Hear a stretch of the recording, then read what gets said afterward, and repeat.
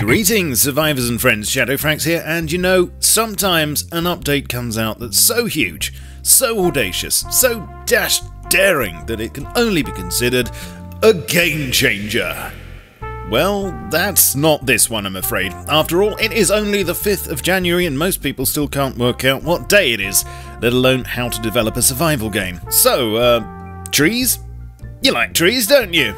I hope you do, because this week sees the log put back into devblog with news of an overhaul to our trees, which apparently was long overdue. You see, the ones we currently have were plucked from the Speed Tree store, and the goal is to turn over a new leaf and replace these with higher quality custom assets. This has two main benefits, most importantly to optimization, which I know you're all pining for, and Facepunch have already started producing their own models, which in tests have been able to chop down the triangle count per tree by about 40 to 50% and reduce the number of draw calls to 1. This means we could end up with either the same number of trees with better performance or a lot more trees with the same performance. I think I know which one you'd like though.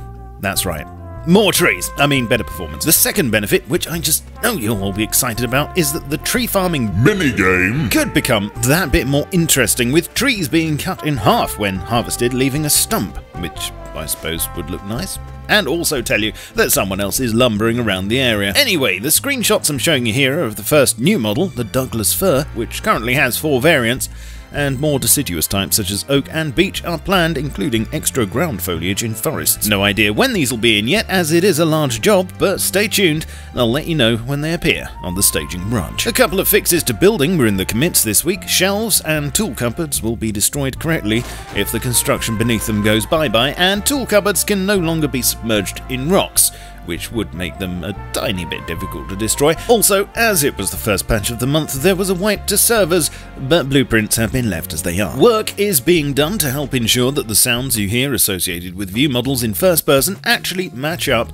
with what nearby players hear when they're near you. Melee swings were finished up this week, with the whoosh of a rock being the same for everyone involved in the exercise, and deploy sounds are also in process, but don't worry, these will be super short range and won't necessarily spoil your attempts at stealthiness. Lastly this week, because yes, it is a very compact and bijou update, AI was one thing worked on over the holidays, with scientist behaviour being completely redone.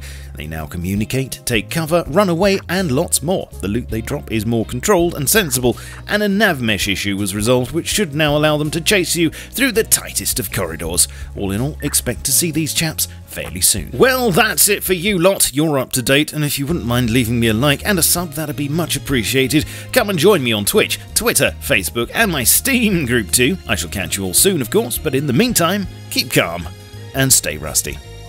Cheerio.